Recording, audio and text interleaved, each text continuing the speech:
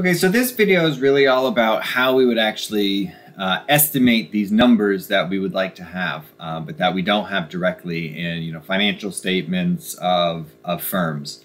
And so one way that we're going to do that is to use econometrics in order to estimate both a total cost function, but then a marginal cost function as well.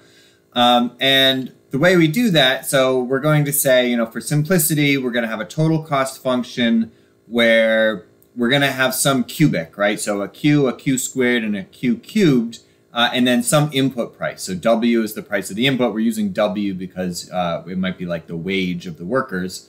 And then C0, C1, and C2 are cost parameters that we can estimate econometrically.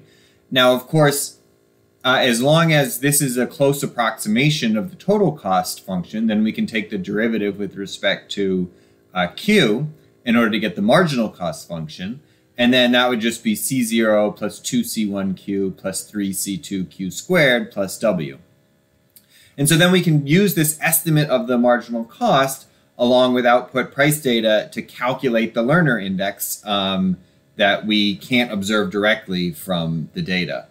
So obviously the main weakness of this approach is that we're using accounting cost data instead of economic cost data. That's pretty much always going to be true, but it might be the best that we can do.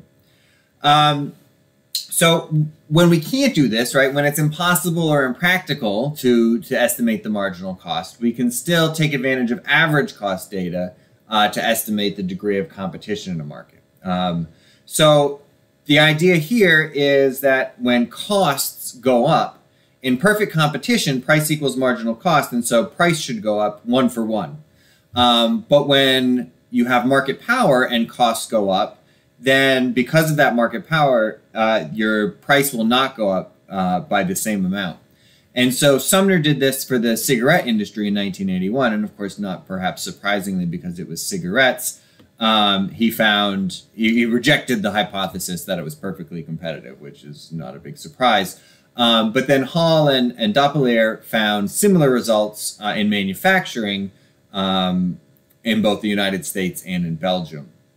And so basically this is just saying, all right, well, we're going to take these presumably exogenous increases in input costs and see how they get translated into prices. So the sort of newer technique is referred to as the new empirical industrial organization technique. And if I've said it once, I've said it many times, economists should never be allowed to name anything. But there you go. So we call it the new empirical industrial organization approach, or NEIO. And basically it's an econometric technique for trying to think about market power in an oligopoly setting. So we start with an inverse demand function. And so we're just going to estimate this inverse demand function, P equals A plus BQ plus D1Q times Y1 plus D2Y1 plus D3Y2, where Q is industry level of output, and Y1 and Y2 are exogenous variables such as consumer income and the price of a substitute good. And so the key here is that we have to have demand rotate or change with Y1. So that would be, we would think that would be true for, for a normal good. Consumer income, for instance, goes up. We would expect demand to change as well. So we're going to assume that the marginal cost function takes the following form: C0 plus C1W, where W is the input price, times QI. So this is an increasing marginal cost function. And then if we think about the first order condition, right, so P equals MC minus theta times dP dQ QI, then price depends on marginal cost, the behavioral parameter, and then the slope of the inverse demand function, right, which we are going, so we're going to estimate these things with the equations that we just talked about.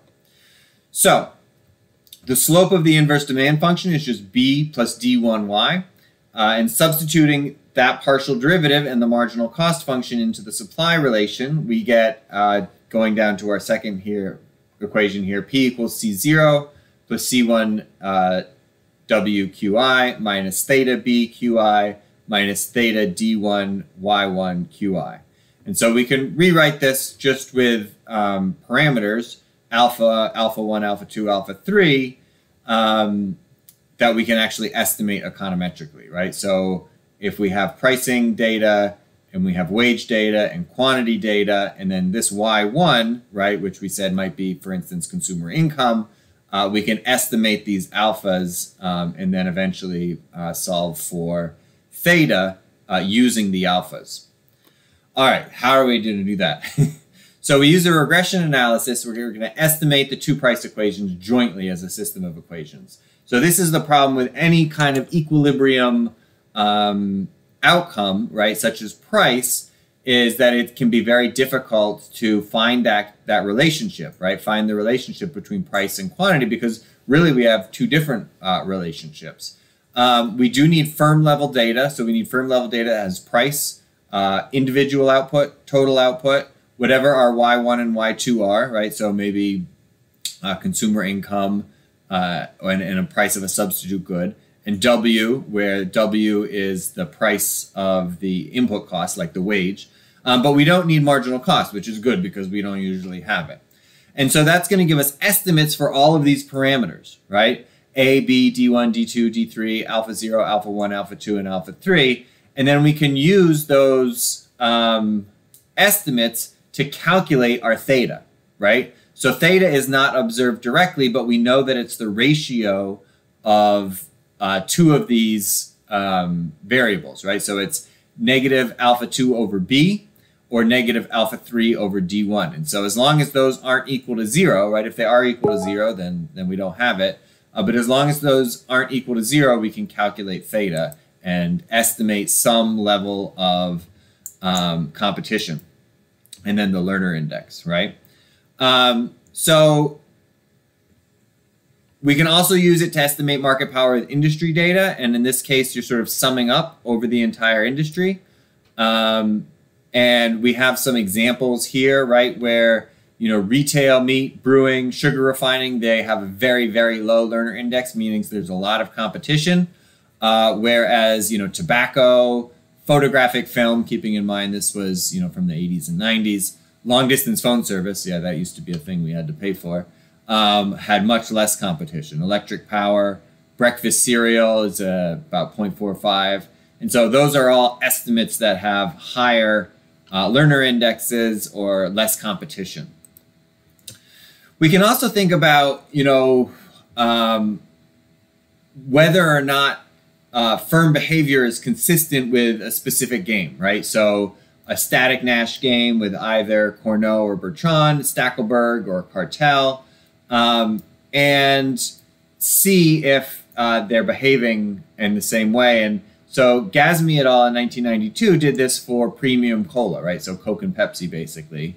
And what they found, comparing all these different types of models, was that the Stackelberg model fit best, where Coke was a Stackelberg leader in price over the entire sample period, in advertising from 1968 through 1976, and that they colluded on advertising from 1977 to 1986. So this was obviously data that was, you know, a while ago.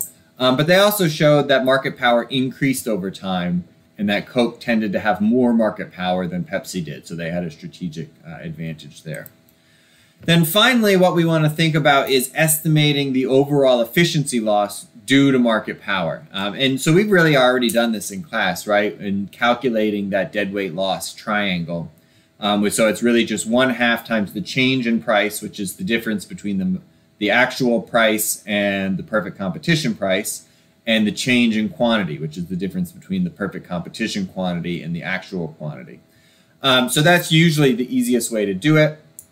But what the book shows is that you can use a different method where the deadweight loss is equal to 1/2 times x squared, where x is the value of the profit to sales ratio for the industry, times eta, which is that absolute value of the price elasticity of demand, times total revenue. And so Harberger, who originally did this in 1954, found that deadweight loss was less than 0.1% of GNP. I think that was for the manufacturing industry. Mason and Shannon, who did this a little bit later in 1984, estimated that it was equal to about 2.9%. So obviously that's a big difference in how much static inefficiency is costing the economy over time. 0.1%, we could say, oh, that's not a big deal. 3%, that's a much bigger deal. One of the points in the book was that this might have decreased recently due to globalization, which has increased competition overall.